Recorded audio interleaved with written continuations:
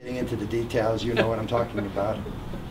All of a sudden, we heard this terrible news that Jimi Hendrix had died of a drug overdose. And he had been one of our generation's idols. I mean, he stood for everything that, that we wanted to stand for, and he was a great musician, a great guitar player, and he died of a drug overdose.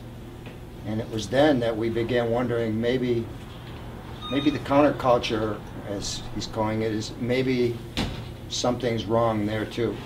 Maybe drugs and free love and partying and music and rock music and all that isn't the answer. And so, Thank you. You could take it from here rather than that. So we started going to museums, studying art, trying to find spiritual symbolism to it. And I would go astray from Gary quite a bit. Just alone to cathedrals and monasteries and synagogues, just to find some solace and meditation and meet people.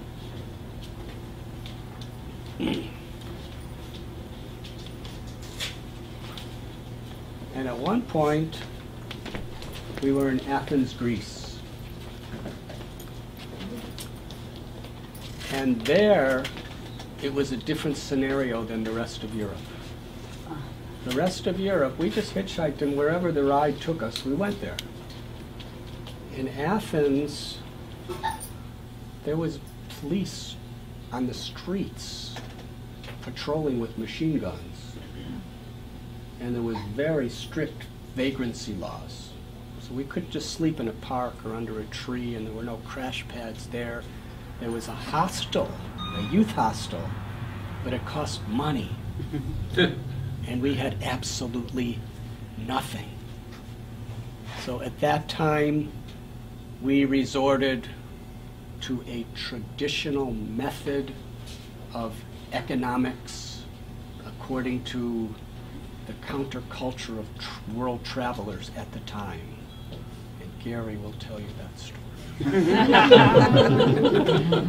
didn't realize I was going to be up here, but I'll do the best I can, because whatever Radhanath wants is what I want. We sold blood. You get paid to sell blood. Even though we'd heard ghastly stories of how they would take long-haired guys like us and take all the blood out of you and then throw your body into the sea, we sold our blood nevertheless, because, like Radhanath said, we had to find a way to get into the youth hostel. And should I tell about the band? And tell about how painful the process is. Oh, the needles.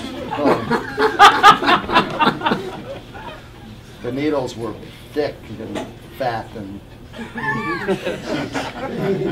they just uncomfortable. had syringes. They went really painful. Wow.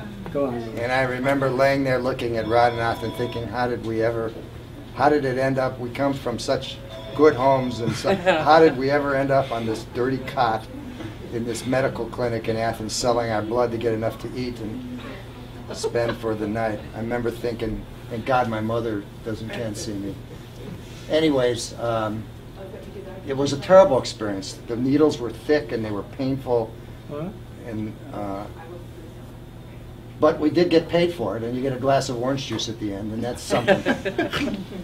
We had to find another way to make money, which we did, and Radhanath will tell you, unless you'd like me to tell. What's wrong, Gary? Come on now. Well, I'll say a few words and then give it back to Gary. You didn't tell me I was going to help him tonight, but it's an honor. Actually, I'm helping you.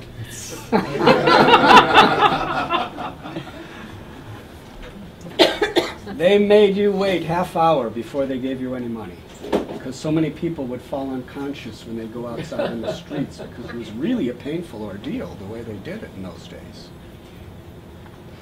So while we were waiting, we got a little glass of orange juice, and Gary was, there must be a better way.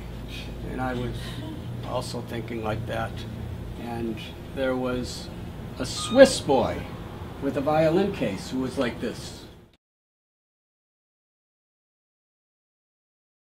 They had long hair, counterculture kind of person, and then there was a French guy, same looking. He had a guitar case, and he was like this, drinking orange juice.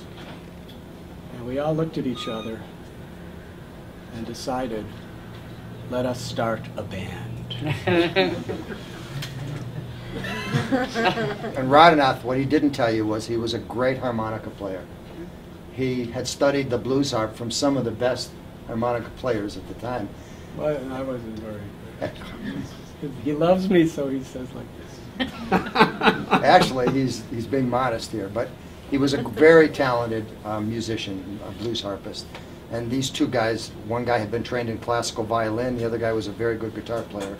And I was really good at passing around a hat. So we thought an idea came that we would make music together. And we would walk around Athens at the outdoor cafes making music. And people loved us. They were rocking out to our music, and they were filling the hat with money. And we were living really, really, by our standards, we were living we got really, a bunk bed in the hostel. That was, for us, that was 5-star. And food, all the food we needed. I mean, we were just, you know, thought maybe I could retire on that situation. But those police that Radhanath had mentioned that looked like stormtroopers that were patrolling the streets of Athens at the time,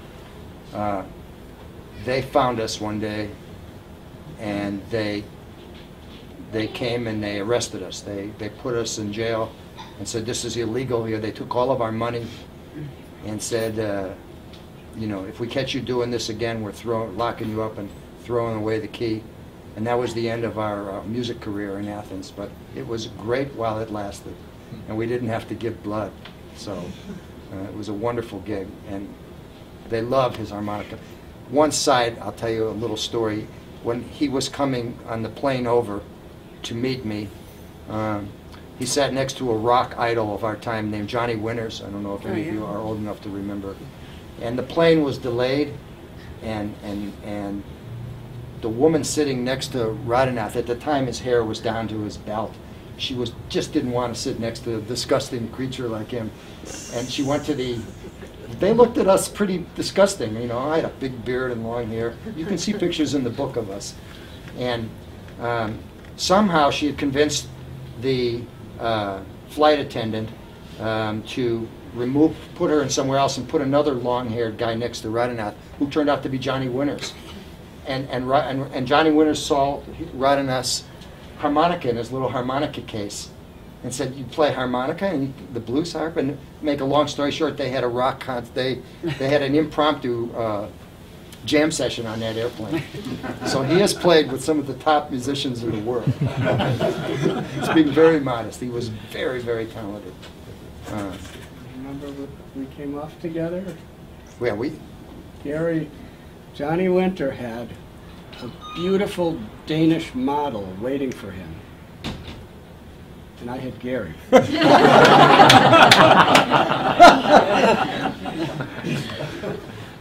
And Gary was really impressed when I was coming off like arm in arm with Johnny Winter, and Johnny embraced his model and I embraced Gary. His model's long gone, but you still got me.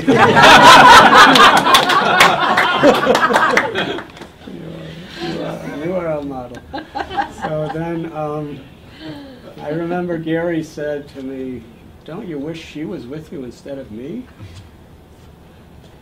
And don't you wish she was waiting for you instead of me?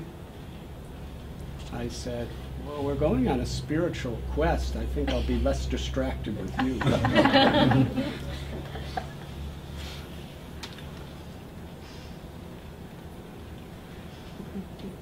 What Gary didn't say is we did hide some of that money, was drachmas is the name of the currency, from the police. And we had enough to take a ferry to the Isle of Crete. And there we wanted to just completely absorb ourselves in our spiritual quest. In Italy, we were really spiritually absorbed. And then we went to Greece. And in the Isle of Crete, we found a cave we lived in on the southern coast.